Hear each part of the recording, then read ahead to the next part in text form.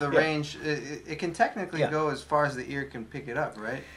Yeah, and as far as you can go with proper use of air and not just overexerting, shifting, creating bad habits. Mm-hmm. I'm going to move the mouthpiece over here just so I can get this one note. You're not helping yourself when you do that Mm-hmm. because you're creating bad habits and it's like you have a set over here just so you can play the high F. What about the rest of the horn? What about the Mm-hmm. rest of the range of the horn? So everyone is better off building from the bottom up and using as much as you can one embouchure. And I try never to shift. Mm-hmm. I mean, nobody has picture perfect chops. I don't think anyone of us is perfectly centered.